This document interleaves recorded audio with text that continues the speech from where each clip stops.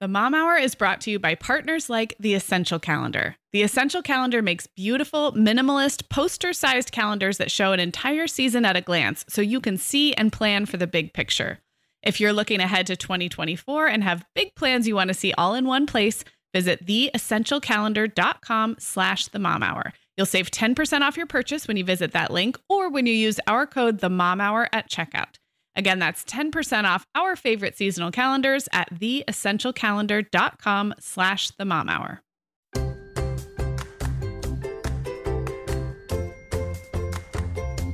Hi, I'm Sarah. I'm a mom of 3 kids, ages 2, 5, and 7, and I live in Southern California. And I'm Megan. I am the mom of 5 kids, ages 6 through 17, and I live in Michigan. This is the Mom Hour, part of the Life Listened Network.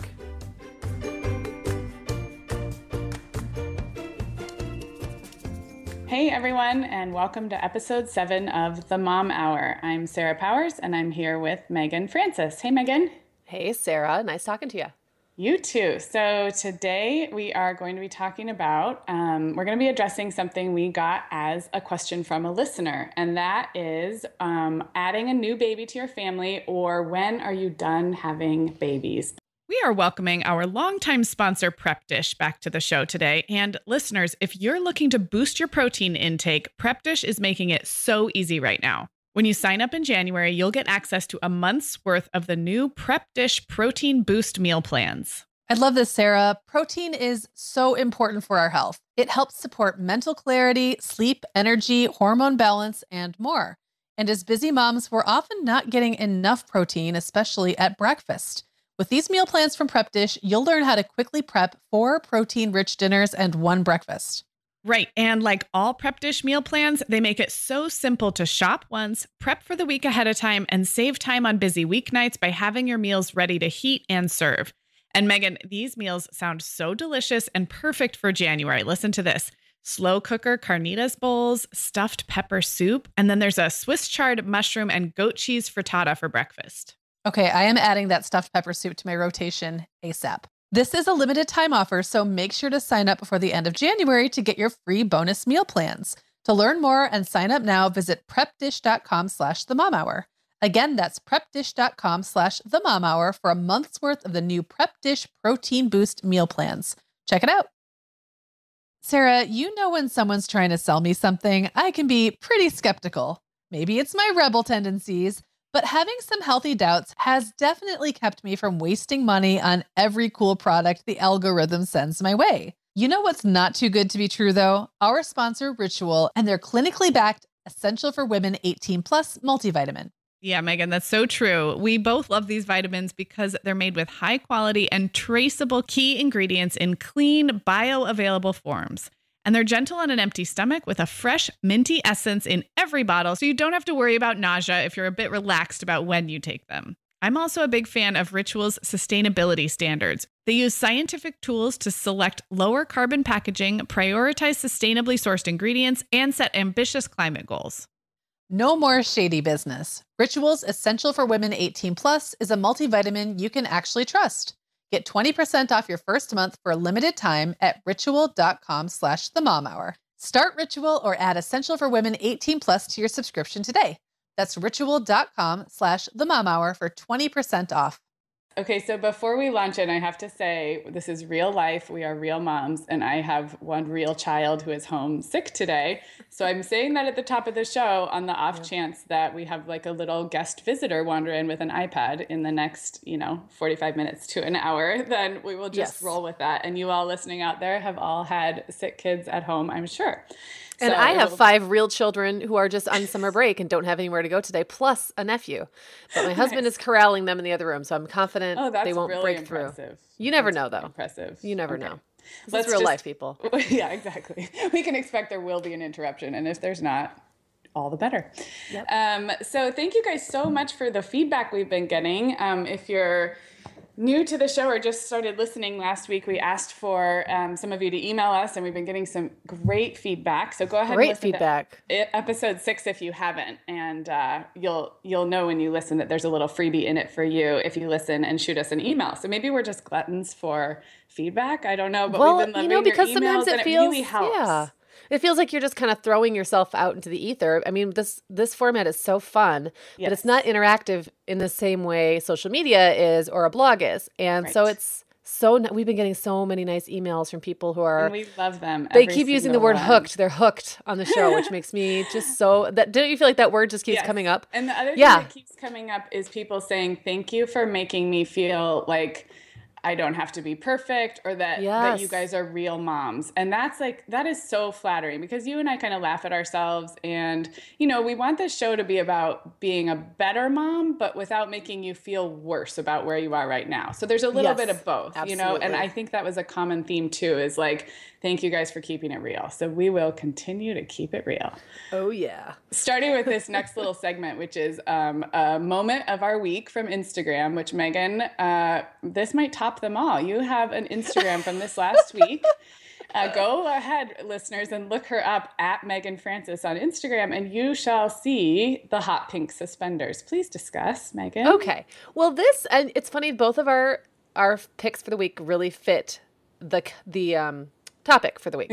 And the reason mine fits is because I will say that now that I'm kind of out of the baby stage, beyond baby, as I like to put it, I'm, first of all, kind of like, and if anybody's not already listening to the Style Hour with Sheena Dragelis and I, you should be listening to that show as well. It's very funny. She's a style blogger. I am not. And I'm not even particularly stylish. So the conversations are hilarious because I'll ask her questions, or, she'll try to convince me to try something, and it's very funny. And she knows what she's talking about. And I read a lot of magazines, but I don't really know what I'm talking about. But anyway. It's great. You two are my favorite, and I can say that. I know I'm kind of like in the podcasting inner circle, but I would be listening anyway. It's awesome. So one of the things I've been trying to do lately is take some more risks with what I wear, and not always kind of sticking to the same old, kind of outfit uniform I've been wearing for the last 10, 15, going on 18 years of motherhood. Oh my goodness.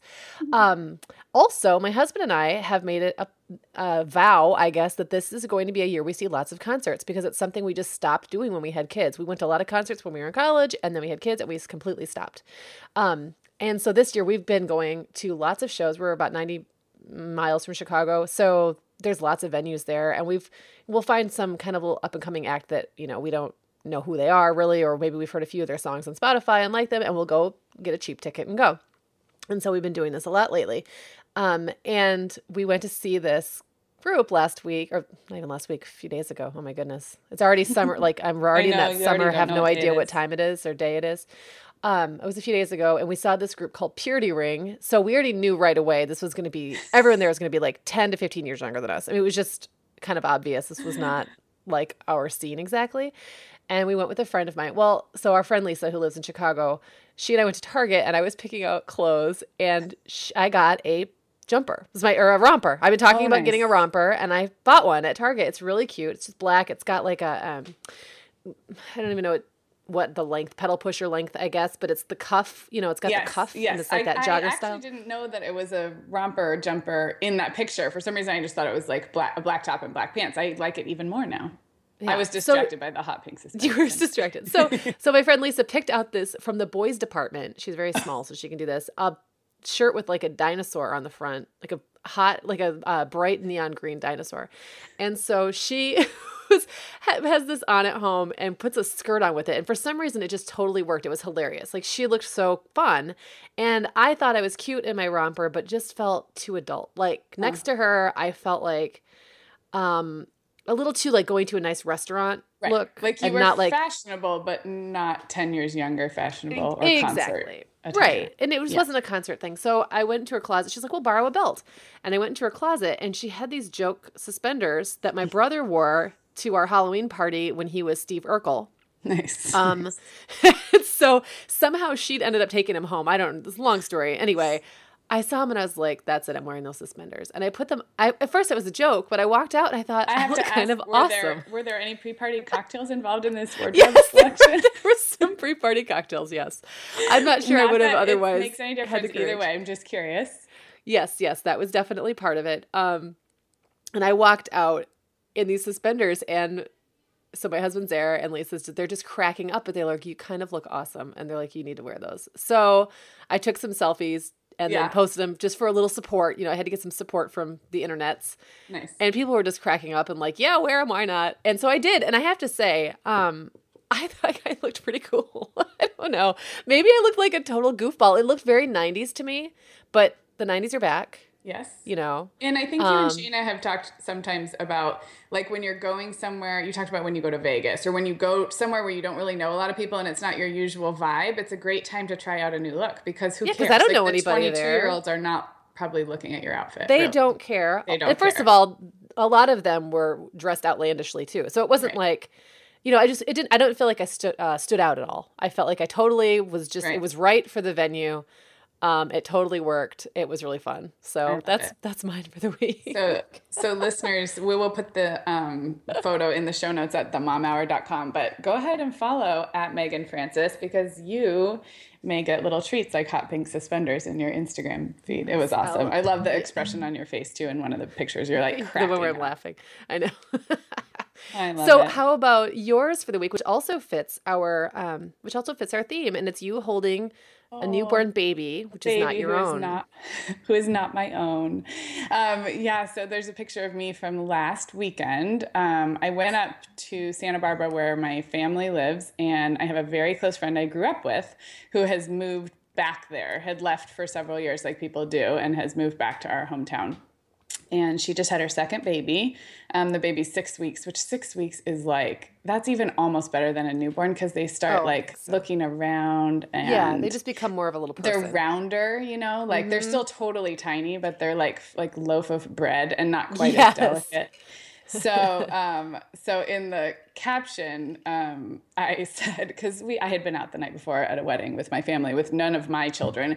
So I said that the best hangover cure is holding a squishy baby. And then I had to add weight, except not when it's your own baby. Because then you have to take care of them. The worst thing ever. And you're up at 5 a.m. if you've been out the night before. So I realized I had the best of both worlds, which is I got to get up, have a cup of coffee, eat a giant breakfast burrito, and then go hold a baby. That's awesome. So yes, we did think it was fitting since we're going to be talking about being done having babies in this episode, and I am definitely done having babies, but it is really fun.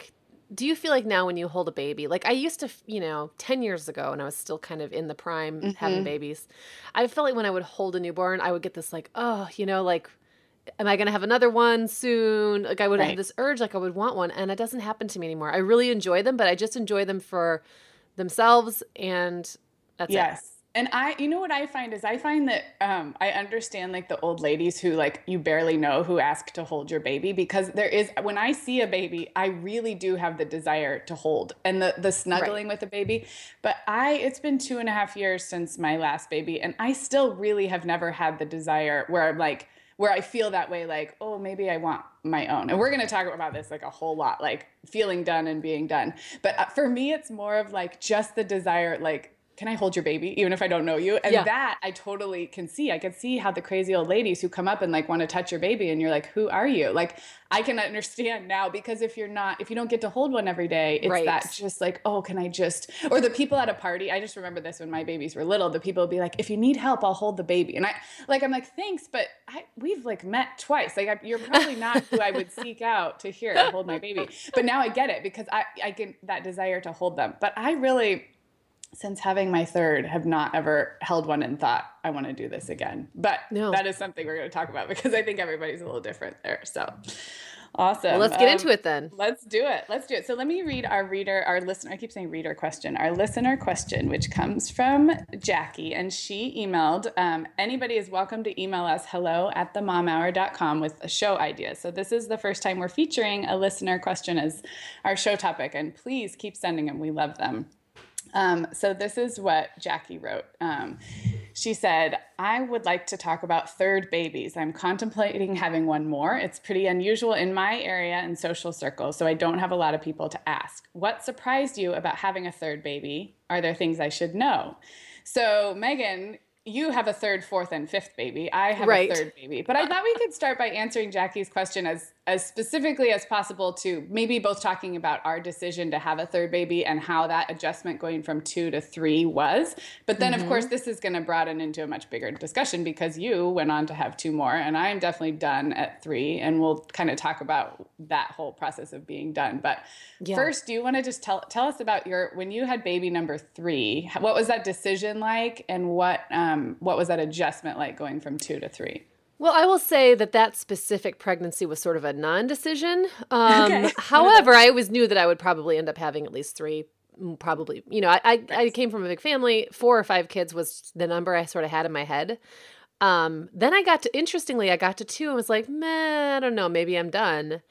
And I'm sure I would have eventually ended up having a third anyway, but William was not like planned exactly. Yeah. So what surprised me, the biggest thing that surprised me was that everyone kept saying, like, I would get 2 reactions. Some people would say, well, from people who actually had 3 or more kids, people who had fewer than 3 thought it was nuts. But people who had 3 or more would either say, third babies are so easy, they just fit in, you're going to love it. Or they would say, this is when you're going to become outnumbered and it's going to be, you lose not your terrible, man-to-man defense. Exactly. It's like everyone's favorite analogy. Right. And I will say both of those things were true. It was the parenting moment where I threw up my hands on a lot of stuff. Like, and how old, can you remind us, how old were your 2 boys? They were 4 and 6 when William was born. And I think it was like the moment where I just decided, okay, it's not worth it to take them all to a restaurant, for example, or I'm not cloth diapering this time around because I don't want to. I mean, there was just a lot of things I sort of threw my hands up about, and I think that having the third made me a much happier mom. In a lot of ways, it was kind of a point for me where I let go of so many of the standards I'd created for myself with the first 2, and just that what is the point? Why am I doing this? Like, what do I feel like? What are the essentials that really I need to, to look to have a happy family and raise good kids? And that's what I really focused on. And I also stopped caring as much what other people thought because I realized how much it didn't matter. And as my other kids were also getting older at the time, so that kind of helped. That said, all of the stuff people said about third babies in my experience was also true. William was easygoing. He was the first of my babies that I could just lay there. Like, I could just lay him on my bed on his back and sit next to him and read or whatever, and he would just lay there and like look at his hands. I mean, my other 2 would have been squirming and crying. Isn't he still pretty sweet and easygoing? Isn't that still kind of his personality? Totally still sweet and easygoing. And he's kind of goofy, but he's just sweet, easygoing, wants to fit in, wants his brothers to like him, looks up to his big brothers and like is a good big brother to his younger siblings. So I remember when he was a newborn, he would take 5-hour naps and I would wake him up because I was worried. Something wrong with him. He's sleeping too much. Now I would never do that. But anyway, I guess so both of those things ended up being true. It was tough. It was getting used to having 3 is hard, but at the same time there was something very sweet about it. So I'm kind of curious what your experience was. Yeah, no, keeping in mind your kids were closer together too. Yes, and I think that's a big difference. So when I also kind of always wanted 3. I come from a family of 3. And I think before we had kids, I would just say, 2 or 3. But when I was pregnant with the second, I had this very clear feeling like this is not my last pregnancy. And even before my husband was wasn't that he wasn't on board, but just maybe hadn't thought that far. I mean, we were having our second baby, like we weren't talking about a third. But right after my second child was born, I remember thinking, that's not the last time I'm going to do that. So I was pretty clear. I did think I'd wait longer and have them be 4 and 6, like you said. And I just kind of got impatient. I was like, well, I know we want a third. And I knew the third would be our last, or that I wanted it to be. And I thought, let's just get us all here. I kept saying, I feel like we're not all here yet. And I would like to get us all here so we can move on. And that kind of sounds like callous, but just maybe the way my mind works, I was like, let's just get it over with, which is like right. No, I think that makes a lot of sense. An unromantic way to talk about pregnancy. So the age difference between my number 2 and my number 3 is just over 2.5 years. So it's 2 years, and then they were like 2.5 and 4.5 when Violet was born. And that I do think makes a big difference in just how able and independent your older kids are when adding a third. So I think it was hard for me, but I've talked to so many people that, like you say, the third is the easiest. They go with the flow. So I may be in the minority. And of course, I wanted and still want all three of my children. But I think that age different, the closeness in age, and my third child is my most active, challenging, spirited child, and was from the beginning, like the worst sleeper, the hardest pregnancy, the busiest toddler, and she is as wonderful as she is difficult. But if if I had a super, super easygoing third kid, I might be singing a different tune. So right. Yeah. It's all very individual. So it's interesting. So I think what surprised me, one of Jackie's questions was what surprised you about having a third?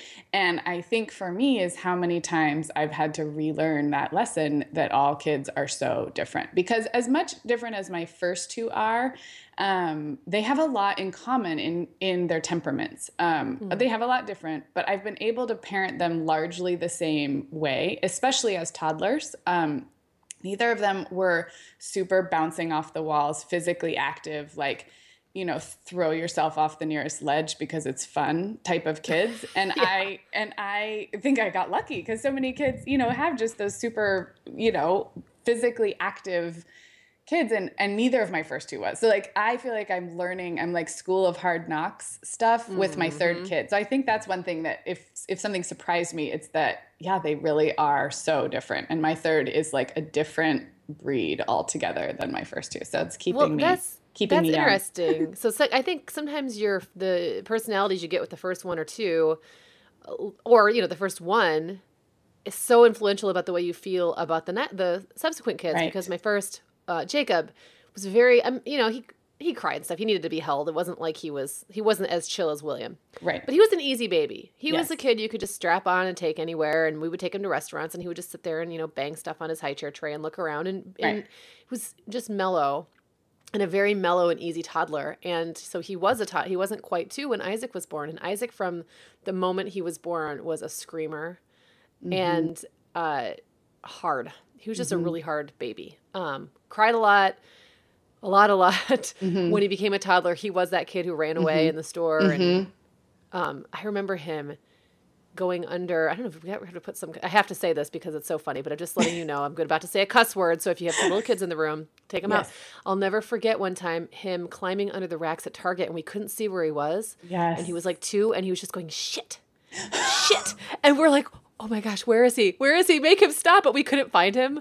I mean, it was, and now looking back, it's so funny. And he knew he was doing it. He was a stinker. He knew he wasn't supposed to say that word. And he knew we couldn't find him. That's awesome. Now he's the most mellow of my kids, to be honest. He's like super mellow, but he went through a phase. So when I finally had William, just by comparison, he was so easy. Right. And then Owen was kind of hard in a lot of the ways Isaac was. Owen was a screamer too, right? Owen was a screamer and had terrible sleeper and had night terrors and just, he wasn't hard. His disposition wasn't quite as naughty, I guess. I love the word naughty because I feel like for little kids like that who are, a naughty kid when you see one. Yeah, we know what you mean. Like, yes, that is a perfect, Owen wasn't like that, but he was hard. But I guess by that point, because I just had so much experience, I was kind of like, okay, this is what this is going to be like for a while. Right. So every kid the kid you have before, it influences the way you feel about that. So it's, maybe it's not a third baby thing. Maybe it's just who that person is. Yeah. Well, and how close together they are. And before we move on and broaden from Jackie's question, I'm just curious, do you feel like just as a number of size of family, because you've said on this show before that you count like 3 or more as sort of like the larger family. Do you feel like there is a little bit of a shift in what you can do and how people perceive you in 3 versus 2 kids? I mean, I kind of do. I feel like there's like a status quo maybe seems like 2, and it depends on where you live, but that 3 definitely puts you into kind of a different category of just how you operate in the world. It surprised me. 3 kids was when I felt like I jumped the shark to a lot of people. Like they thought, and they just couldn't. And I was like, 3. I remember thinking 3 kids, like big deal. It didn't feel like a large family to me, but people would see me out, especially because they were all younger. I think that makes a big difference when they're spread out. It's not as people don't look at you with that same visceral, like, oh, better you than me. That was when I started getting comments like that. Right. I think so culturally, for sure. The things I think it changed for us, like in a practical sense, were, again, a lot of kind of cultural norms now that are different than they would have been. So, if you want all your kids to have their own bedrooms, if that's important to you, you got to get a 4-bedroom house. Yeah, we started room sharing with the third. Yeah, I mean, yeah. And I remember my sister-in-law and brother. I remember some of their family members kind of like giving them a hard time because they had 2 kids sharing a bedroom, and they were tiny little kids. But like that's not seen now in some ways as how things are done. It's like a big deal when kids share a room, which I think is so funny because when we were kids, people lived in tiny little houses. I mean, you see these little houses people lived their whole lives in and had large families, and it just wasn't. You just get creative, and it's not a big deal. Cars, now that car seats are so ungodly big, yes, it affects the kind of vehicle you can drive. Yep. You're kind of stuck with either an SUV or a minivan if you've got 3 kids in car seats. They're bulky. Yep. So stuff like that, practically speaking, and it does affect, it's kind of easy to find. I found it was really easy to find sibling groups that Jacob and Isaac could play with together because they were 2 years apart, and it was really easy to arrange play dates. Group play dates. Add a 3rd kid, and that totally throws that off. I totally agree. Nobody wants your 3rd kid. Well, that's something we've experienced since we moved here to Southern California about a year ago. We moved from Arizona, and Arizona is very affordable and has a lot of young families. So having 3 was not out of the norm there, nor was my age. I didn't start super young, but I'm 35 and I'm done having 3 kids. So we moved to Southern California, and many families, just generalizing, not everybody, but many families didn't start having kids till 35 and just had 2. So the play date thing you mentioned is really something I've noticed here. It took much longer to find people, same thing, my older 2 having kind of sibling pairs that match up. And then I have this crazy toddler always there who just can't do everything, or we've got to be home for a nap or things that just don't apply to other families. I had something else when you were talking, but it's gone. Another logistical factor of adding the 3rd, but it's gone now. So, well, I feel like those are mostly things that you get used to, and you just figure out a way to deal with them. And it's kind of a bummer when you can't do a tradesy with another family because they don't have a kid that fits one of your kids. Yeah, but you find ways around it. Deal breaker. Oh, I remember it. And that is babysitters. Babysitters is another functional one where it's just not a big deal to find a high school or a college kid or a family friend or a family member who can put your 2 kids to bed, read them a book, and put them to bed. And I feel like that changed a lot when I had a 3rd kid. And because of because then they had an infant and say they were 3 and 5 by then, that's still, they're all still pretty young. They need help getting their pajamas on and going to the bathroom. And so I feel like the list of people who could babysit all 3 kids went from pretty long to my mom. Yes. Absolutely. For a long time. And we're now finally out of that. 2.5 years later, I have no problem if it's a well-recommended babysitter or a neighbor friend, being here's my 3 kids for a couple of hours. But it took 2.5 years to get there. So I do think that is another kind of functional difference between 2 and 3, depending on your sitter availability and your comfort with handing your children over to strangers. Yeah, for sure. Awesome. Oh, and one other logistical thing. This is so funny that I remember being a bigger deal was when 2 of them are really little. See, that didn't happen with me with my first 3, but it ended up happening when I had the middle 3, I guess, because Owen and Will were 2 years apart. They both needed to be carted. They needed to be put into some kind of a contraption, double stroller or some sort of contraption. And then I still had this other kids to deal with, who were too big to be carted around anyway. But it's again, it just makes that little bit of a difference. It's not a huge deal. It's just one of those things you don't really think about until you're oh my gosh, I'm out walking on a city street with 3 little kids, and 2 of them need to be contained, and then the other one, do I make them hold? So we did actually make them hold on to the cart a lot. Yeah. Or the stroller or the cart, if we're at a grocery store. I've got 2 of them in the in the pretend car thing, and then the 3rd has to hold under my hand. They could put their hand like on the rail between my hands so they don't take off. So anyway. Yeah. And all of that like sounds so cliche, but all of that passes fairly quickly. It does. That's why it's all just coming back to my mind now, you know?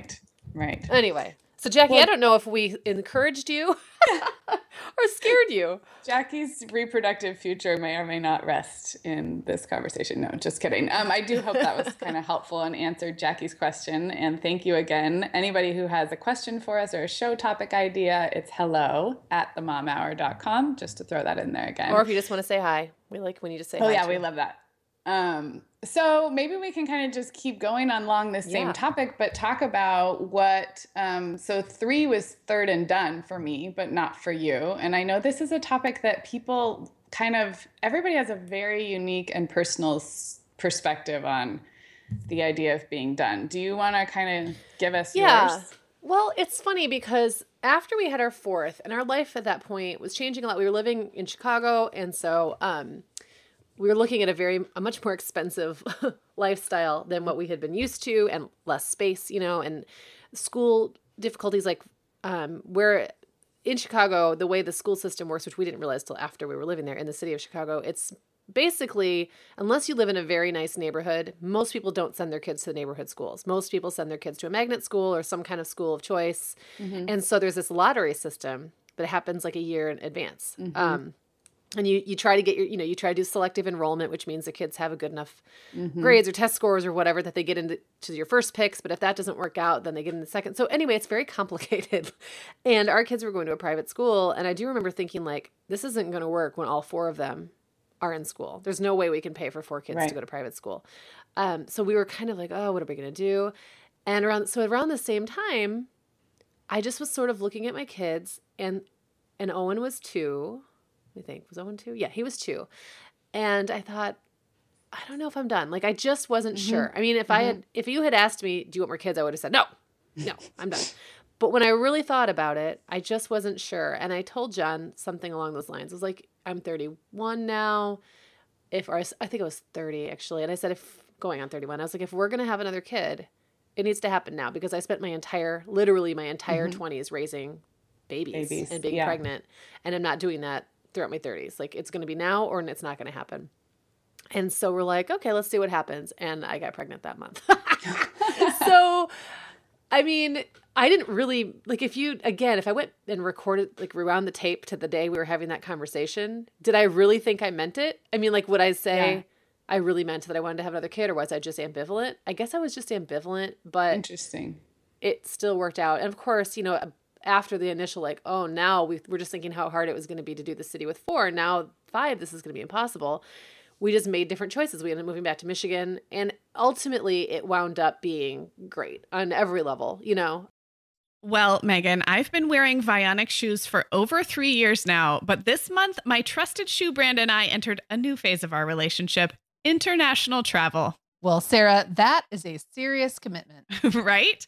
You can't just pack any shoe for a trip abroad. It's got to be stylish enough for those major cosmopolitan cities. It's got to be sturdy enough for trains, planes, buses, and city streets. And obviously, it's got to be comfortable enough to support your feet over many, many miles of walking. Well, no surprise, my Vionics were up to the task. I had 2 pair with me, a pair of casual sneakers in a cool gray color, and then a weatherproof suede ankle boot that I swear still looks brand new after 10 days on soggy sidewalks. Megan, the only time my feet hurt the entire trip was New Year's Eve when I made the mistake of wearing a pair of booties not from Vionic. So I'll just leave that data right here for you. Okay, well, that's pretty conclusive, Sarah.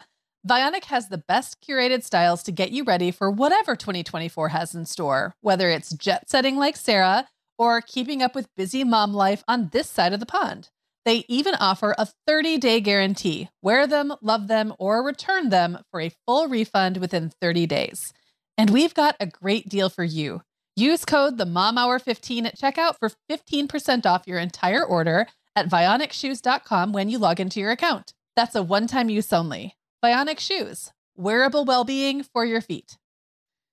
Sarah, when my kids were little, I was always pretty torn on whether to give them a daily multivitamin. I knew that modern kids' diets have some pretty big nutritional gaps, but I also knew that most children's vitamins are basically candy in disguise. They're filled with sugar. They have all kinds of chemicals and preservatives in them. And I was like, why would I give these to my kids?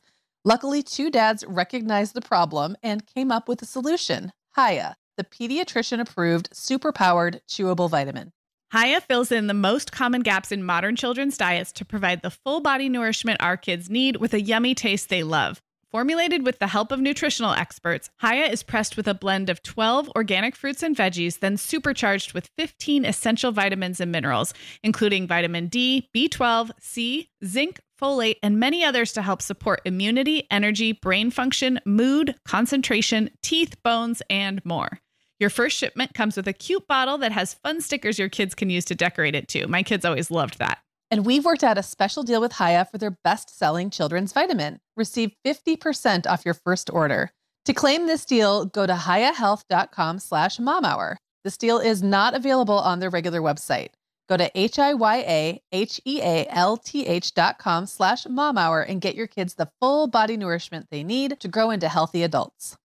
Did you have that sense when you were pregnant with Clara and after that when she was born? Did you have a pretty steady sense of doneness after that? Or because did it ever kind of go up, waver again? Well, here's what I realized when I was pregnant with Clara and then after she was born. What I realized was that I'll never really get over wanting, it's never easy for me to close doors. I don't like closing myself off to options. That's like a personality thing for me. So that's difficult. Like just knowing like that door is closing forever to me was very painful. And I love little babies. I love, love. And I have very easy pregnancies too. So there's that. And then I have, I've had easy births and then I love babies and you were young and I was young. I could have kept going. That's the other thing is sometimes time, I think, just kind of makes that decision for you. But right. I think you and I were we both 32 when we had our last? Were you 32 when you had Clara? I was almost 32. Yeah. Okay. So, and I was 32, almost 33, but. Yeah. So I could have easily had another kid or 2 or 3. I mean, in my family, women remain fertile pretty long. So I could have just kept going indefinitely and see how many I could squeeze in there.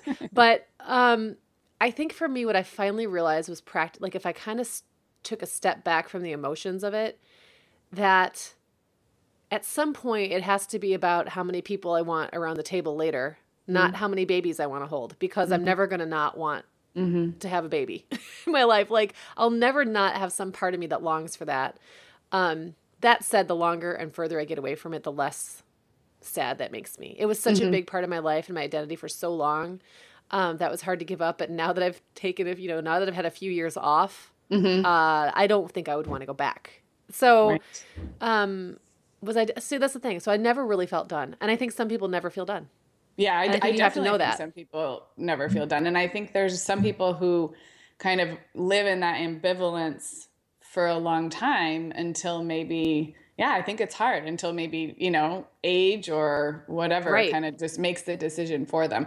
Would you say you and John were pretty aligned, about the number or the being done? Because I think that can be an issue too in some marriages, is one person feeling very strongly that there's another one out there and the other person not. I feel like John took my lead on that in a lot of ways. Like, I feel like he was always somebody who was satisfied with what we had, but also was always open to bringing another person into the mix, Is he one of 3? He's one of 3. Okay. Yeah. So was he ever like, whoa, this is a lot of kids? Yeah. Oh, sure. He says that every day. No, just kidding. No, but I think he also kind of prides himself on being able to handle it, which I think is a kind of an ego thing for him. And also, I will say, like, in my family, because I have a huge family. I mean, I have all these siblings, and each sibling has an average of 4 kids. So there's like 16 cousins. Right. And a lot of them are older. And so we're kind of like the family that picks up strays. So we've had 2 cousins, or a niece and a nephew, who wound up living with us at one point or another. We've also had family members of his that have stayed with us for kind of extended periods of time. So I think we've kind of become the people who are we'll just expand to fit people. I love to that, fit though. more people. That's a good reputation to have. I mean, I love that, especially in this day and age when there's just a lot less. There's fewer big families and fewer kind of intergenerational, like living situations and Yeah. So I don't think that he ever consciously thought like, I would like to have 5 kids one day. But I think the more used to just kind of the way I roll, I think that was, excuse me, more comfortable for him than he would have anticipated. And he just went with it. So it worked out. I mean, it all, that's not to say there wasn't some stress, for goodness sakes, I have kids, but we dealt. And then he also got really good at being that dad out with all these kids. And that is, he does get a little bit of an ego boost from that, I think, to be perfectly honest. I love that. So, yeah. So what about you? Did you guys have, because you're both from families of three as well? No, he's one of two. And I think Brian would have been fine stopping at two. But I think, like you said, he took my lead. And I was so pretty clear after having two that I wanted one more. That it wasn't ever something that we sat up wondering whether it was right. The timing was one thing. I think I just said a few minutes ago that I thought I'd wait a little bit longer and have them be a little bit older. And then I just got impatient. So I think that being ready to go for number three was, if anything, where I felt ready sooner. And he was like, oh my gosh, are we like really going to do this all again? And I was like, yeah, let's just get it over with, like I said. So it wasn't a point of conflict, but maybe like the closest that there was to maybe not being on the same page was more about the timing, more about the when and not the whether. But I do feel kind of fortunate, and this is probably, like you said, it's a personality thing. You don't like that finiteness of closing doors, and I think I kind of am that way. Like I tend to be 100% in something, and then I feel kind of like complete or like almost secure in closing a door. And I've been that way in other areas of my life. So I think I really worried that I wouldn't feel done. It was like a fear that I had earlier in motherhood that like, what if I just want to keep doing this? And that's not practical. And it's not even maybe what I want, but I don't want that sadness or that that longing. After my first and after my second, the desire to have another one was a lot about being pregnant. I really liked being pregnant. The third pregnancy was harder, but I loved the anticipation of being pregnant. Yes. I loved the excitement of telling people you were pregnant and having the attention on you for better or for worse. I mean, that's true. It just feels a little bit special. And I, all three times my desire was less about, I want another baby to hold, and more about, I'm really excited to be pregnant again. And of course I also wanted the baby at the other end of that, but the feelings of excitement, a lot of them were tied up in pregnancy, just for whatever reason for me. So I kind of worried that I would always want to be pregnant. Does that make sense? Like that. Oh yeah, absolutely. A year or two would pass after the third kid, and then I would want to be pregnant again. And I really don't. And I really feel very, very done. And I feel lucky that I feel that way, because I know it's hard for a lot of people. And they know they don't really want more kids, but that longing for a pregnancy or a new baby is just kind of nagging. And I mean, I make a lot of jokes about it because Violet is such a handful that I joke that she's like my third and fourth kid rolled into one, and that she reminds me every day why I don't want any more. And there's a lot of truth in it. I mean, it's fun to joke about, but she really has been enough of a challenge just physically and mentally for me that it is very easy not to want to do that again. And, maybe in another year I will feel some of that longing, not that it will happen, but I have not felt very conflicted. I don't know if that makes sense. And that's kind of been a pleasant surprise, because I worried that I would. So just... Yeah, no, I think a lot of people can relate to that. And it's interesting what you said about wanting to be pregnant. I'll just put a little plug in. I wrote an ebook about a year ago called Beyond Baby, and it's about, it's a 40-week workbook. It works, it is a workbook, where you kind of go through your life post kids, and you don't have to be, really old or anything. Right. You don't have to literally be beyond baby. You're just moving into a new mindset. Right. And so one of the pieces of feedback I've gotten so many times from moms who either read the book or there was an accompanying email course that went along with it, was that they had identified so much with that stage of life. And that, I'm not going to say, like, for me, I did like being pregnant. I loved knowing I was going to meet this new person. Yes. And that was like, and it's like a project. You know me, I love starting new projects. and being pregnant is like the ultimate project, right? And having this, like, what is it going to turn out like? And it's all very unknown. It's exciting. So for all those reasons, I also enjoyed being pregnant and the excitement surrounding it. But also, if I kind of encapsulate that period of my life, there's just something really magical about being in the childbearing years. When everyone around you that you're hanging out with, maybe it's very simple in a way. I mean, it's hard, but it's simple because your priorities and your focus are so clear. You have a very clear purpose. And you also you also get to not make excuses, but you get to like, you have the ultimate like get out of jail free card for many years. You really do. Yeah. And, you know, some people use it more than others, but really you get to be pretty pure about what your job is and what your focus is. Yeah. And I don't mean job inside or outside the home, but I just mean your, you know, your, where most of your energy is going. And so, sorry, I cut you off. Yeah. And I feel like when I was really in the thick of that, I almost retreated from the world for a long time. Even when I was working outside the home, it was like I had this little bubble around me and mine, you know, and my friend circle was sometimes large because I had a lot of different mom friends that I kind of hung out with, but still very, I don't know, just very specific. Like, and it was a period of my life that I'll never have back. And that was hard to give up, that identity.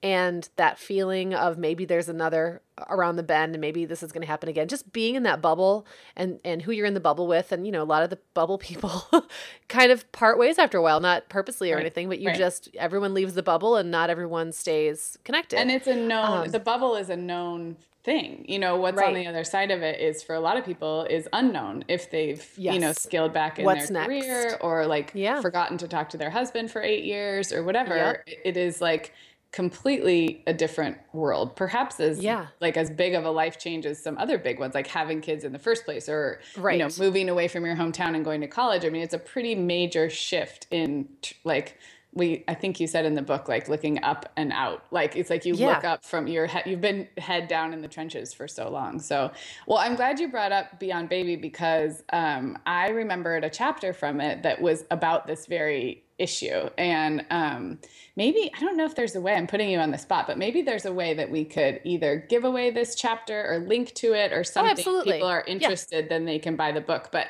I know we shared some free sample chapters at one point, so maybe we could share this one with our listeners. We can just put a link to it in the show notes. Yeah. Or you can email us for it. Yeah, because there's so much good stuff in this chapter and good kind of journaling prompts that it would be not even enough time to talk about it on the podcast, but maybe you can kind of touch on a couple of them. I love you close the chapter with 3 things that you said, I realize about myself and many women I know. And there's kind of 3 things to think about. And the first one is, rarely does anyone regret adding a child to the family. And that's kind of obvious. Like none of us say, oh, I wish I hadn't had that third kid. But for people on the fence or wondering if that is not, you're never going to regret probably having that final kid. But your number 2, your follow-up is yet when a woman feels a longing for another baby, she's actually feeling nostalgia for the infancy of her current child. So those two, that number 1 and number 2 kind of go together. On the one hand, this is not a decision you're probably going to regret. On the other hand, this longing may be sort of misplaced or misidentified. Is that, did I kind of explain that right? Yeah. Yeah. I mean, I think that especially when you're still in the thick of it, and you're holding this baby and every day this baby is getting older or this toddler or whoever it is, and you're seeing that phase go bye-bye, you know, it is nostalgia. And I remember having so much nostalgia for that specific baby a week earlier, especially when they're little and they're changing really fast. You see a picture and you're like, oh my gosh. Oh, I know. Do they really look like that? I felt like you were the same, but they're so different. Yeah. Yep. And I think that when I finally realized that I could continue to have babies for the rest of my life and I would still never get back my babyhood with that, you know, whichever one I was mourning. Right. And also the other thing that I kind of realized, and this is going to sound like you said earlier, kind of not crass, but I kind of realized that like most of the stuff that I really love about having little tiny babies is so fleeting. Again, I could just do it for the rest of my life and I'm never going to be able to hold on to it, you know, and after a while it stopped being, it doesn't solve the problem. And after a while it stopped being worth all the other stuff, all the poop and all the, you know, and the postpartum stuff and all that. The trade-off became, to me, when I was done, the trade-off didn't work out anymore. Right. It didn't solve the problem. It wasn't worth it in the end. But of course, I'm so glad I have all of my kids. So that was my other thing. It's not like I regret any of them. Right. And for some people there's some people I think who focus more on the practical worries, the finances and the logistics, and could be talking themselves out of a decision that really, may be the right one. So it can That's go very both true ways. too. Do you know what I And mean? I will say, yeah, and I will You and I say had to too, convince like ourselves that we were done, but there's other people who Right. might need to listen to that little voice saying, my mom tells the story of my sister is 6 years younger and 8 years younger. So we were 8 and 6 when she was born. And it was very much like kind of trying to convince themselves that they were done and just feeling like, nope, there's another one out there. Yeah. And, Yep. So Well, and I think that's a really good point, because if you're I'm more emotional, but for people who are more logical or practical, talking themselves out of it, or kind of feeling like there's all these obstacles. And of course there's the old cliche that, if everyone waited for the perfect time to have a baby, nobody would ever have one, Right. which is Right. absolutely true. And the other one I will say is, I feel like all those practical things, it's not that we, John and I joke sometimes, like, what would our lives be like if we had no kids? We would be living high on the hog. Like, we would have so much extra money. I mean, like the travel and all this stuff that we would do. And it's true. I mean, if we had one kid, our life would also be very different. And if we had two, our life would be very different. But it all works out. It's somehow your life makes room. And the practical stuff, I can't point to one, going from 1 to 2 or 2 to 3 or 3 to 4 and say, oh, that's when we became really broke. went over the edge. Yeah. Right. Yeah. Or that was, that's when we really stepped in it because that was irresponsible, or, Right. and because culturally, except for now, I guess in wealthy communities, it's very cool to have lots of kids. But culturally, it's still, if you're just kind of a middle-class person or a working class person, or, a couple of working parents or whatever, it's still seen as kind of unseemly to have more than 2 kids. Mm-hmm. And if you buy into that, or you let that make your decision for you, there's a lot of pressure on you to do like the right thing by having your 2 point. Well, no, it's just 2. Yeah, I think environment does make a big difference. Even if you don't think you're, succumbing to peer pressure, what's around you is sort of what becomes like your, normal, your gauge of what's normal or average. And you feel weird for going outside of that. But just buck the trend, man. If you want to do it, buck the trend. I mean, or start your own trend. Totally. Well, the third thing that you kind of wrapped up this Beyond Baby chapter with was, we just talked about a few minutes ago, and I love, which is that sometimes ambivalence is okay, that there isn't for everyone a moment where you're like, I'm definitely done. And I think a lot of people, if they waited for that moment, they would just keep waiting, like you're saying, and you had to come to a logical place where you realized that the feeling of not wanting babies was never going to happen, but that didn't mean you were done. So that they are not, does that make sense? So I thought that was a really great point. There's also, I'm not going to read these here, but there's some great kind of journaling prompts that if we give this chapter, if we'll link to it in the show notes, for people who really do want to kind of work through those. And you just have some great questions, like really thought-provoking questions to ask yourself about, what does the future look like for you with this family? And so I think that for those who are really kind of in that on the fence place, that will be a great resource. So I thought for the last few minutes, I thought maybe we could talk about now that you're done and I'm done, we're both done having babies, what are some things you love about being in that beyond baby phase, or that have been the upside to that sadness of saying goodbye to the baby stage? Because I think we can leave on a positive note. I know Absolutely. I'm just really starting to see those positives, but you've written a lot about that. Well, I mean, for one thing, and I'm obviously in a different stage than you are. I'm several years down the road for you. I mean, more than that, because I've got teenagers. Gosh, we can just go out. It's fantastic. We don't have to worry about babysitters anymore. We have built-in babysitters, and our teenage sons are very happy to babysit. We've talked about this in a previous episode, but my kids all really like each other, and they don't really see it as a burden. Partly because they don't have to do anything. That's, my youngest is 6. So just make sure they're not changing has food diapers. Yeah. If she needs it. They're not changing diapers. They're not having to worry about naps or any of that kind of stuff. So the ease of being able to do stuff, the ease of being able to get other people to take over for a night so we can go out of town. It's really easy now. It's not even called babysitting anymore. It's called arranging a sleepover. Right.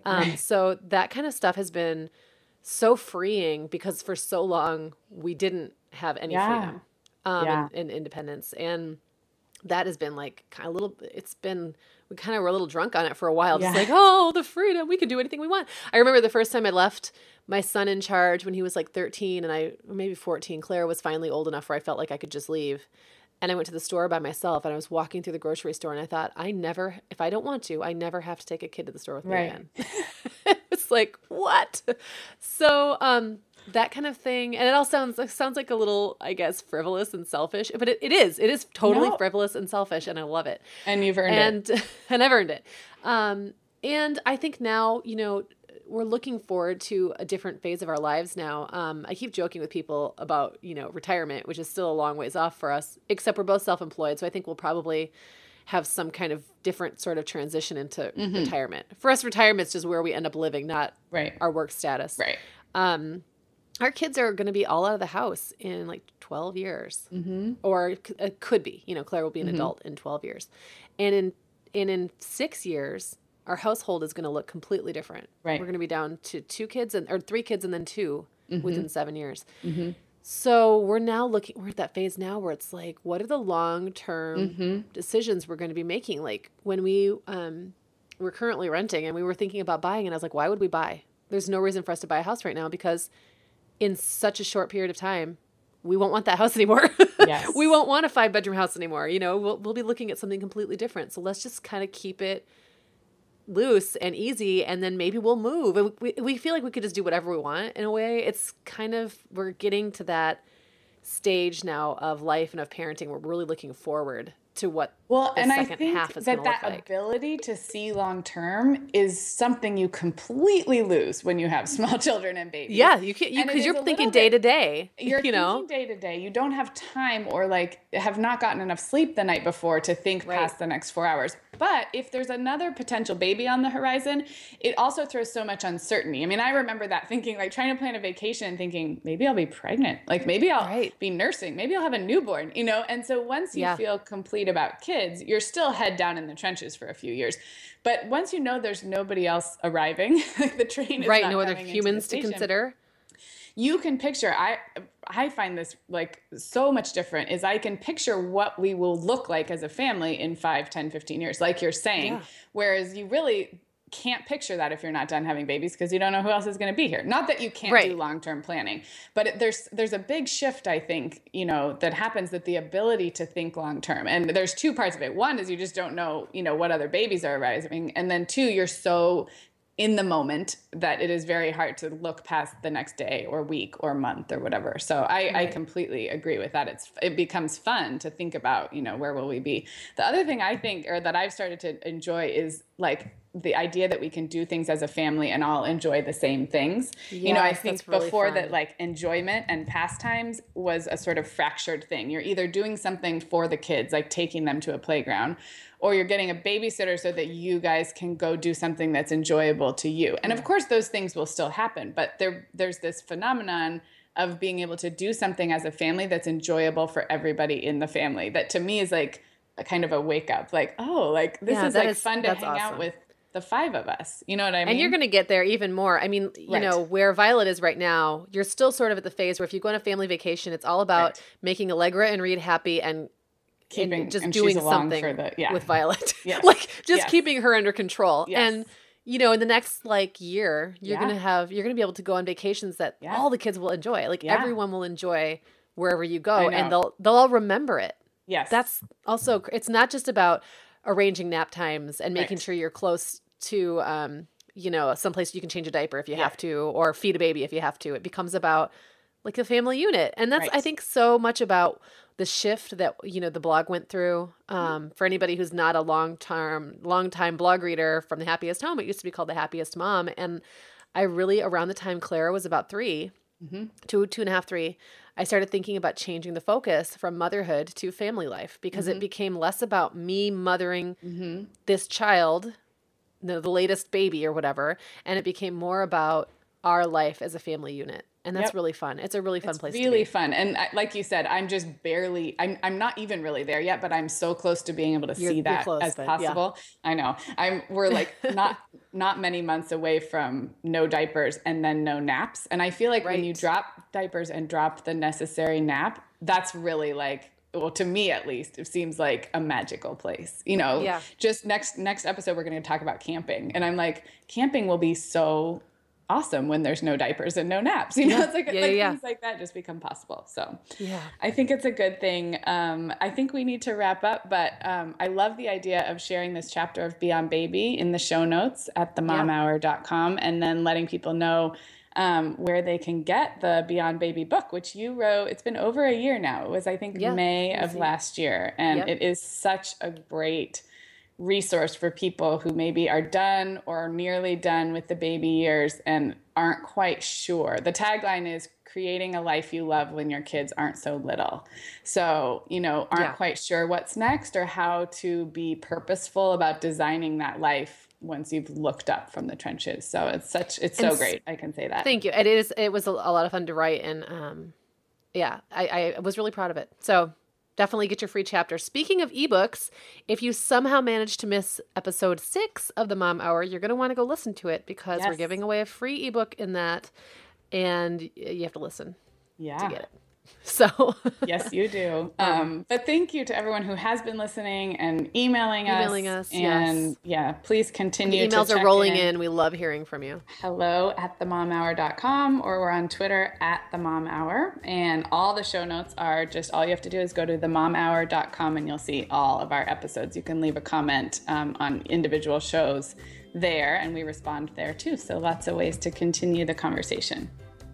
We are now doing shows weekly, so we'll be back in a week. Kind of unofficially. We just kind of we just sort of decided. Did you notice? Been in your feed more often.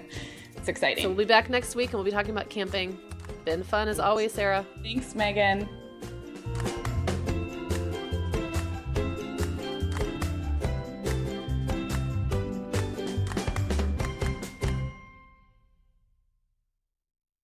The Mom Hour is brought to you by partners like Chatbooks. Chatbooks makes it beyond easy to create beautiful photo books by importing your digital photos from anywhere: Instagram, Facebook, Google Photos, or directly from your phone. The books come in a variety of sizes with beautiful cover options and binding styles to choose from, and they start at just $15. Plus, we have a great deal just for our listeners.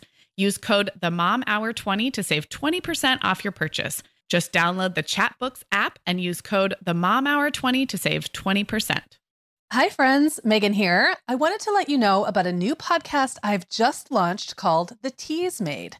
Think of it as a weekly cozy conversation with me over your favorite hot beverage on topics like wellness, creativity, family, hospitality, and more. Just look for The Teas Made with Megan Francis wherever you get your podcasts, or head to theteasmade.com to find all those episodes. The Teas Made is your reminder to take a little break from the busyness of life. So come on in and get comfy. The Teas Made.